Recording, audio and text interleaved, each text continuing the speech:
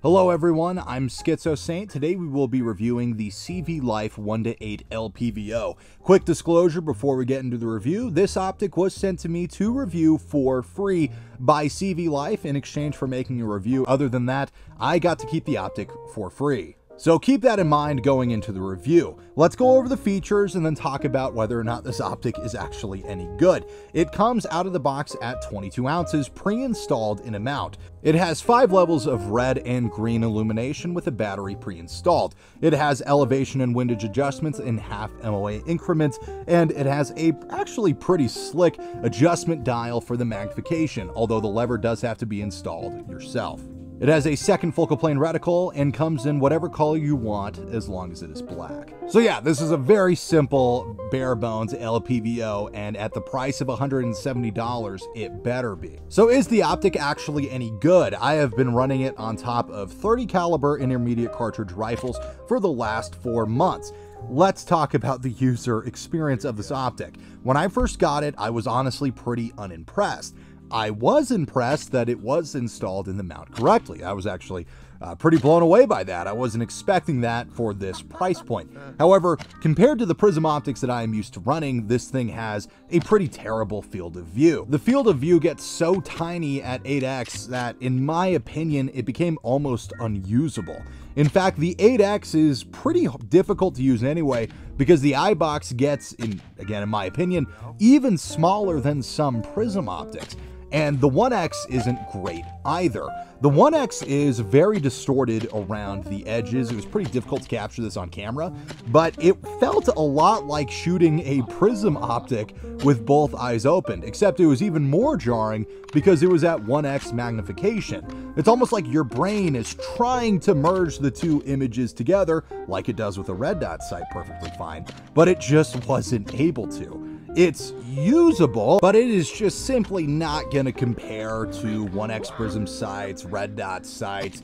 It's not even in the same ballpark as many other cheap LPVOs, which I will actually touch on that later. I don't know if you could tell, but I really like prism optics, and one of the reasons I like prisms is because they are very weight efficient, which this optic is not. This optic comes in with the mount at 22 ounces. Now, that's pretty par for the course for a LPVO, but it should be said and it should be understood that LPVOs are going to be some of the heaviest multi-use optics that you can put on your general purpose rifle. And yeah, it's definitely something I noticed and something that should be taken into consideration, not just before purchasing this optic, but any LPVO. Also, the illumination was worthless. I wish they wouldn't even include it. It barely lit up the reticle at all, both red and green. Just totally worthless. I really wish they would just get rid of that illumination feature and save themselves and us some money. So that's really it for the bad stuff. Let's talk about the good stuff. I have had this optic on a 300 blackout. I only shot about 50 rounds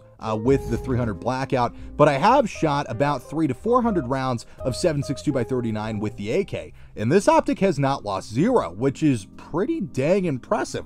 I did not expect that from a $170 LPVO. I also dunked it in snow, which, again, it's not something I mean to do. It just happens when you're snowshoeing. And this thing kept the water out. So it is waterproof as far as I can tell for all intents and purposes, at least for the kind of stuff you'll be doing with it. So that's nice. And where this optic really shines, in my opinion, is gonna be anywhere between 3 to 6x.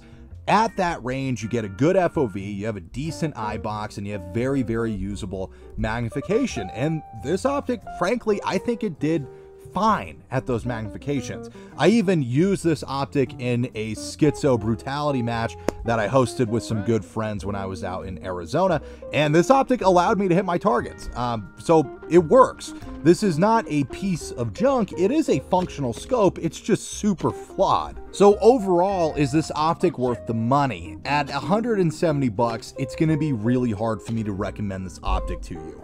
I think for the price, you might as well just save $50, $60 additional dollars and get a primary arms prism optic. If you're looking for a do-it-all scope, I think that's going to serve you a lot better, not just in terms of long-term durability, but the reticle is going to be better, the glass is going to be clearer. In my opinion, it's just going to be a more enjoyable experience. If you are dead set on the LPVO idea, there are plenty of good offerings from Vortex and Primary Arms at that same price point. Again, not $170, but you're going to be able to find optics for like $200, $250, and I just think it's going to be a way better use of your money.